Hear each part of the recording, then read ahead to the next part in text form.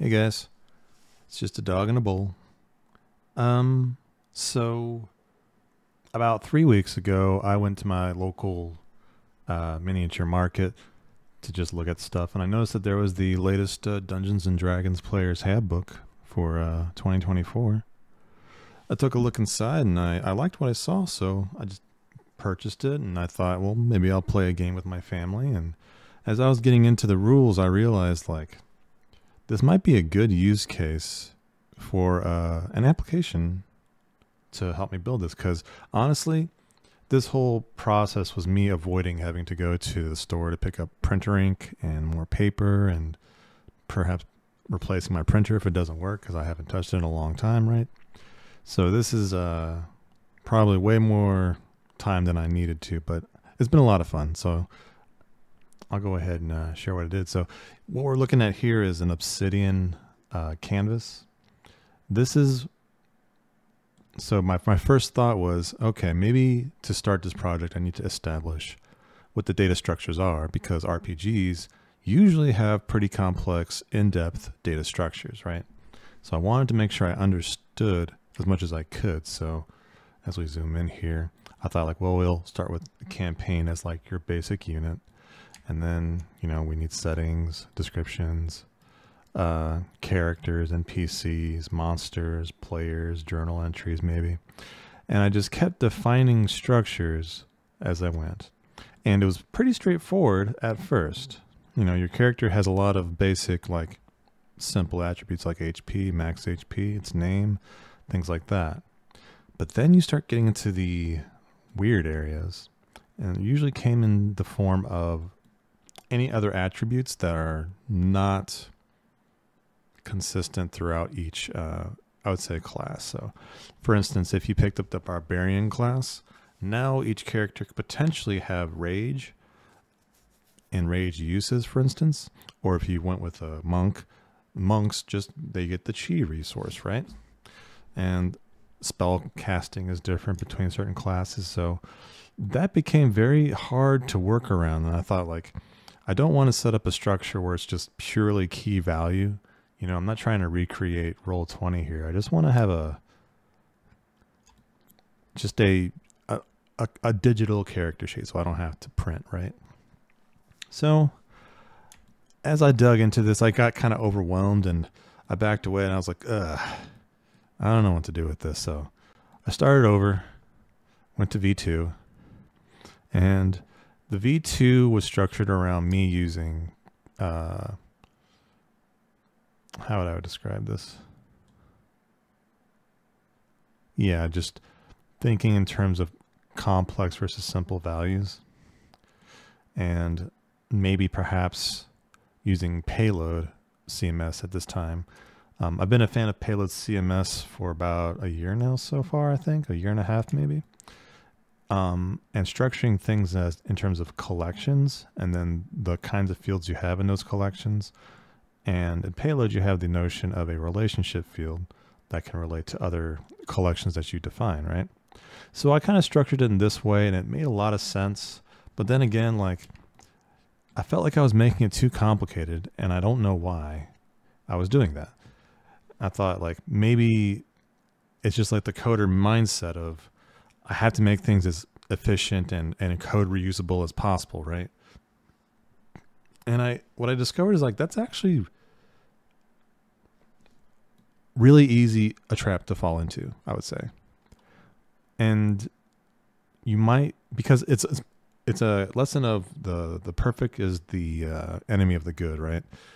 Where what if I just simplified it and said, none of this super normalized structure, because eventually I got fed up with this and I backed away and I was like, okay, I'm going to take a walk. I took a walk, maybe took a drink of tea and, you know, took a break.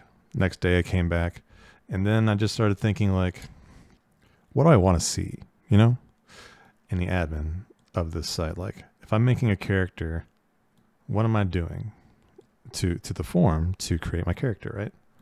How are things grouped together? So I started thinking in this way. And once I got to this point, and let me stress, like, I probably wouldn't have gotten to this point had I like been a better developer. I had to go through these thought processes that helped me understand the basic structures, right? And then I got to this point and I was like, you know what? It took a lot of thought to get to something simpler, right? And I think there's a lesson there, I'm sure. But yeah, that's what I did. So I started going through this, and this is the point where I started using Payload in conjunction with Obsidian to kind of get an idea of how things would be structured. And I started with the character sheet because that's like the basic unit that you're going to be playing with in D&D, right? So I did that. Now, what I did after that was I set up a Payload instance. I used the Payload 3.0 beta, which is, I think, going to be coming out of beta here soon. But I was too anxious to wait, so I wanted to use it right away. So you have the basics here. So you open the source, you have your collections, and you have your application. The application includes the payload and then any routes that you might define, right, in your application. So this is how Payload embeds itself into a Next.js web app, which is great. Most of the focus was starting on the character sheet. So literally it was just this index file. And as you can see here, there was a lot of things to configure. Let's see, we got down to over 1,000 lines of code. And a lot of this is me just going through each and individual basic trait at first, and then grouping them together into rows so that they look a little bit better, and then trying to work out like what I need. And eventually I just kept going and going until I had equipment and monsters and spells, and then I think I kind of stopped at monsters because it was spells and equipment, which included all weapons, armors, and tools and things like that. And once that data was in there, which wasn't a huge task, I didn't do all the spells. I did all the weapons and items and armor after that, but everything else was pretty straightforward. So I'll go ahead and hop over to the app here. Let's see if I can find the tab here. Okay, cool. So this is Payload. So as you can see here, I just had that collapsed, and here we have our players. So here are the characters. I just named them generic names because I didn't want to reveal their names, but on this video. And then we have campaigns. So we happen to have chosen all elf characters. 2 of us are drow and 2 of us are high elves, right? And it's a panda because my son loves pandas. And yeah, so as you can see here, this is my first use case of the join field, which is great because all of these characters are associated to this campaign. And this campaign also knows that they have characters because there's a join field that selects on that notion. So it's really cool to be able to do that, have a 2-way binding situation. And then we can go into the characters. So this was the first thing I worked on. I guess I'll start with this guy here. So this is my character. And as you can see here, these are all the fields that I've defined in Payload. And I tried to categorize them in tabs to make it easier to work with. One of my most favorite things about this experience has been going through the fields and making them work, and then also using what's called a UI component. And in this UI component, all I'm doing is grabbing all the data that's on the page, and I'll show you how I do that in a sec. And then I'm just loading what I need to load in that right side. So in this case, it's only using the image, which in the Notes tab. And then, yeah, so we have actions. I just put the details I care about the most here. I'm probably going to expand this at some point, but just to have what I care about up front. I went through every single thing that my character gets. Any equipment. This is relating to the equipment table, so I can look for any other type of equipment I want if I wanted to add that. General statistics that relate to the instance of that. And if I wanted to take a look at the details, I can see that, oh, there's mastery.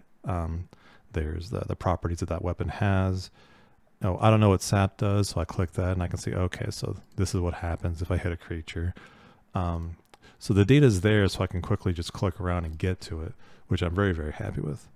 And all I did was build the fields in by just defining data declaratively, essentially. So I guess it's a really good showcase for the power that Payload can give you in this form. We also have a spell sheet thing here. So this character is just a fighter, so he doesn't have any spells. I can show an example of that in a sec, but even with this dancing light spells, if I hit edit there, you can see that the dancing lights form, I just kind of built that out, and then I built a little card to make it easy to read all the details in one spot. And I'm looking to expand on this in the future, but I really like that UI components give you this kind of flexibility within the CMS. I was originally planning on separating like a character sheet application away from this Payload CMS, but since I'm not like looking to sell it or do anything like that, I was thinking of maybe just embedding whatever I need as plugins into this local instance, and maybe making it a desktop app or something like that, if I wanted to share it with someone else. So yeah, and then notes. I won't go into those details, but yeah, and technically a lot of these could be calculated on the fly, but that's where I stopped myself and I realized that's more work.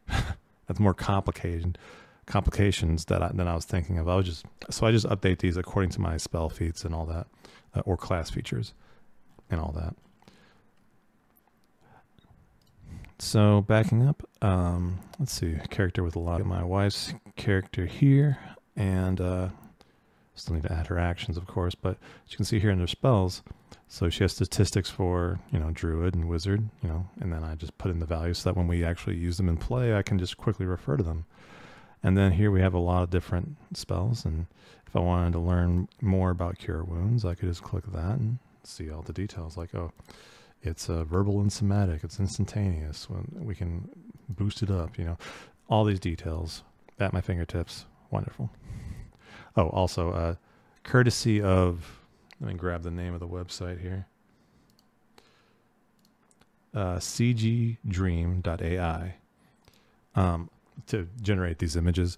They give you 100 credits per month, per day, I think, actually, and that's enough for about 4 images to be generated. I didn't really need a ton of images in my scenario, but if I wanted to, I could pay for more, I guess. But yeah, it's a really great system. I recommend looking into it. cgdream.ai, just to call them out. But I didn't want to point that out because I didn't draw all of these images or anything like that, and they're clearly AI generated. So spell descriptions. So I have about, it's like 22 of these here, and they do exactly what I was showing before. So there's that. And if we go to, so these 2 collections are just purely for the data I need to collect. So I don't have to look into a book for like, what does two-handed mean? Like, obviously that's obvious, but I don't have to look that up. Same thing with these. So that's all. The whole reason I made these 2 collections is just to refer for the data purpose later on. This is the big one right here. So as you can see, it covers ships, items per day, tools, simple items, stuff that I wanted to be able to just search, add, be done, move on. Look at the cost, subtract, move on. This took a while to do, but it was really, really neat because when you create a new one of these, it starts out simple. So let's say this is a rock, and then the rock weighs a pound and it costs 0, sure. And you can change the cost type. Let's say it costs 1 copper, sure. Now, here's where it gets cool because of the conditionals you can have for the fields in Payload. So if it's a weapon, for instance, I can get the weapon form. If it's armor, I get the armor form. And these are all different depending on what you need. There's also a subcategory. If it's other tools, I get different fields, right? For adventuring gear, mostly just descriptions. For mounts, how much does it carry? For these things, is it a saddle? And for large vehicles, there's different stats on those as well.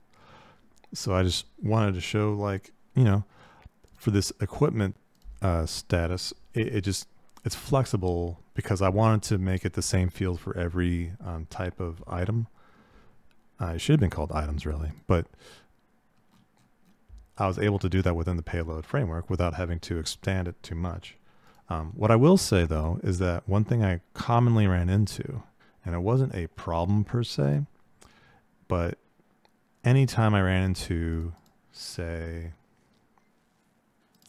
any kind of array, if I wanted to do something besides the default here, I had to create a custom label component, and then that would be used in these spots. And I'll show you examples of those, but most of the time I'm just grabbing the name field of a array, and then I'm setting it into the text of the component for this, and then now I have those without having to expand them all the time. Same thing with these. You actually have to query for the relationship, get the name out of it, and then put it into the component, for instance.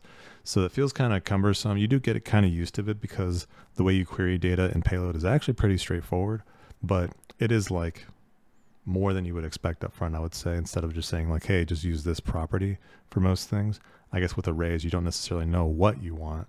So I don't know. I'm not sure what the limitation is there exactly, but I could probably do something similar here. I can collapse this and make it output here. But I guess one benefit of that is that you have the flexibility to do what you want there. So I can't complain too much there. And then finally, we have the monsters. This is one of my favorite ones, actually. Like, we'll start with the ape. So here, I just got the fields right.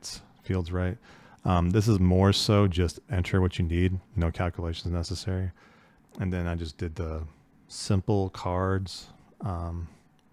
This is, I mean, it's a lot of data, but the overall actual outputting of the data was very simple per thing.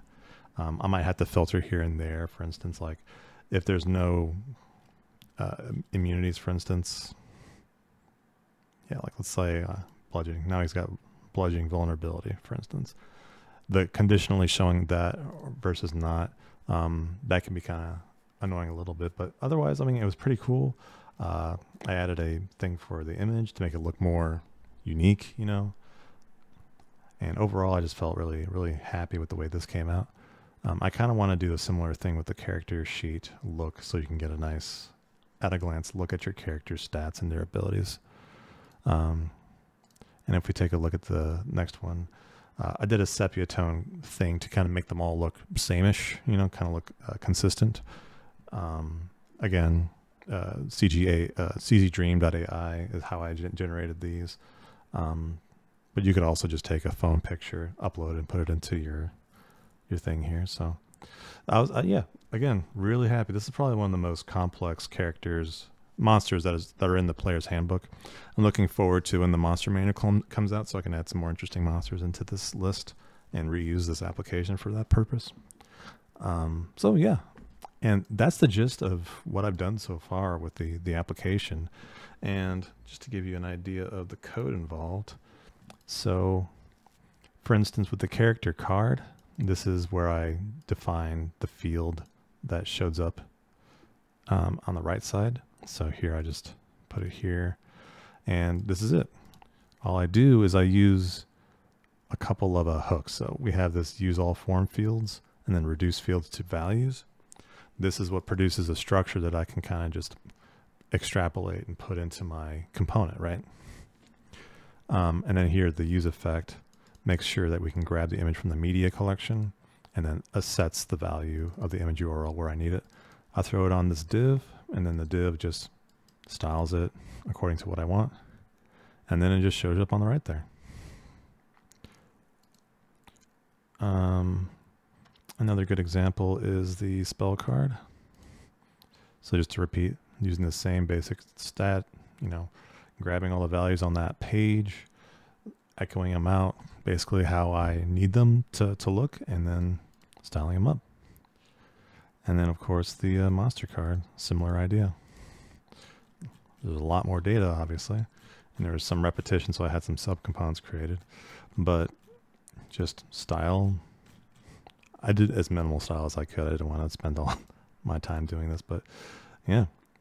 And I feel like I missed something in my explanation, but